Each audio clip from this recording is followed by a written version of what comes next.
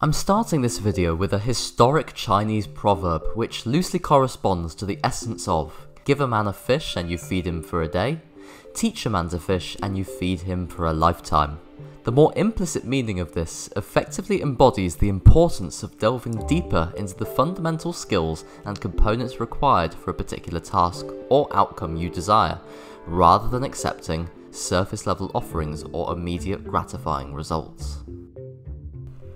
Hey everyone, as you've probably already deduced from the title and introduction, today we're going to be having a look at first principles thinking, something that's really helped me generate new perspectives and insights in my personal endeavours. We'll be covering what it is, some successful examples of its application, and stay tuned to the end of the video to find out an actionable framework as to how you might be able to adopt this into your problem solving and decision making.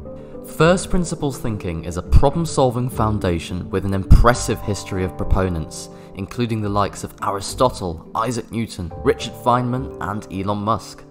They have respectively used it to lay down the principles of logical analysis, fundamental scientific principles governing much of modern science, solve highly complex scientific problems, and achieve groundbreaking advances in space exploration, electric vehicles, and many more.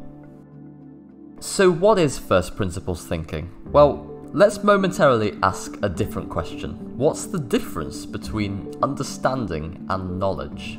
The ability to know things through finding, holding, and then recalling information we tend to label as knowledge. It is useful in doing routine tasks, day in, day out. But if something goes wrong, things are to some degree at a standstill. It's hard to deduce why that thing has gone wrong. Knowledge alone lacks direction. It lacks an ability to critically think outside the box.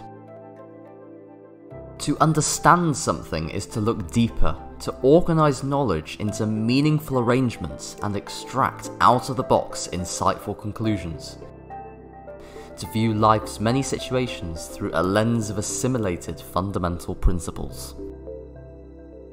At the heart of understanding is first principles thinking. That is, to break a system, problem, or situation down into its most fundamental building blocks that can't be simplified down any further.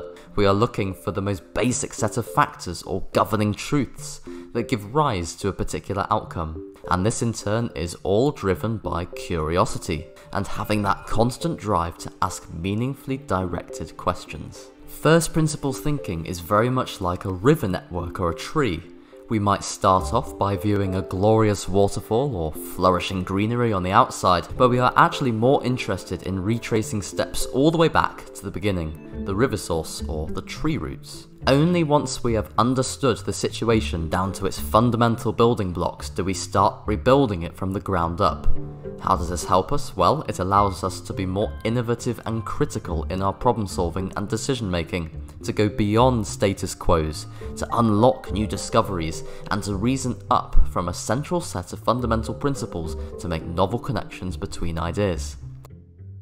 Let's say your goal is to make a culinary masterpiece. A first principles approach would be to understand the role of each ingredient and how it contributes to the final product, and this can be right down to the molecular scale if you so wish. Molecular gastronomy is a prime example, and how we can understand right down to the molecular level what drives the flavour of food in cooking. This is noticeably distinct from solely following a recipe given to you. Let's say you're making a cake. As opposed to only knowing the recipe, if you also knew the detailed role of each ingredient, you can experiment more efficiently to obtain your own recipe. And the more understanding you have, or rather the deeper in your understanding network you delve about each ingredient and their interactions with one another, the more innovative your experimentation can be, and the more fruitful the outcome will be. First principles thinking isn't just limited to experiments and technology. Diagnosing why you didn't obtain something you wanted, like in a sport or an exam grade, is effective when done from first principles, rather than playing a blame game or putting the occurrence solely down to luck or something similar. An opposite to first principles thinking would be to not delve as deeply as you should towards the building blocks of a problem, to avoid seeking an understanding, if you like.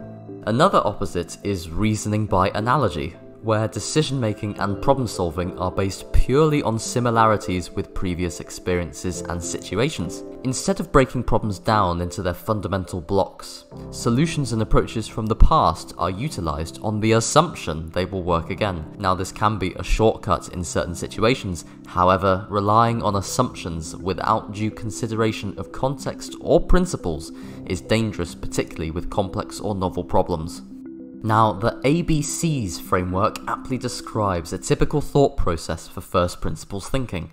Assemble your situation and goal. What is the problem? What are you trying to solve or improve? What are key assumptions you are making? Break this goal into a fundamental skill set or a set of foundational blocks. Let reasoned curiosity and question asking guide you. You need these blocks to be accurate so you have a sturdy foundation to build from. Then construct your situation back up using these fundamental blocks as a base. What are you trying to achieve? Let your creativity flourish here. What links between blocks can you see and how can you utilize that? Sharpen the saw. Review what you have constructed. What were you setting out to do? How can it be improved? What other ideas can you create? Turning to the field of chemical engineering, a fantastic case of first principles thinking was deep tank fermentation. Fermentation is a key biological process for producing many types of products.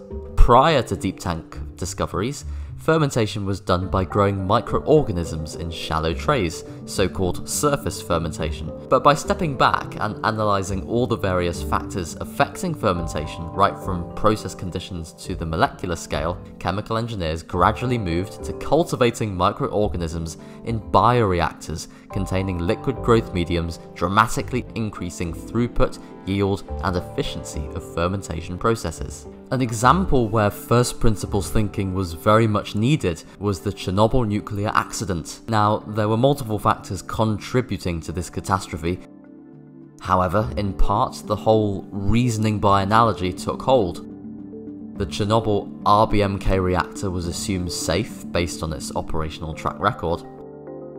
And during a low-power test, it was assumed the RBMK reactor would behave analogously to other reactor types. Yet delving slightly deeper into fundamentals would have revealed unique properties and complexities of this reactor in this setting. Inevitably, this led to one of the worst industrial disasters in history, and a stark reminder to the importance of thorough understanding of first principles, critical thought, and the dangers of blindly applying analogies in a variety of settings. So to conclude, first principles thinking and rationalizing up from a set of fundamental principles can be an incredibly potent tool in all sorts of situations, and the ABCs framework can be one way in which you can employ this. If you enjoyed the video, please do consider subscribing, sharing, hitting that notification bell, and signing up to Chemify's mailing list at chemify.com.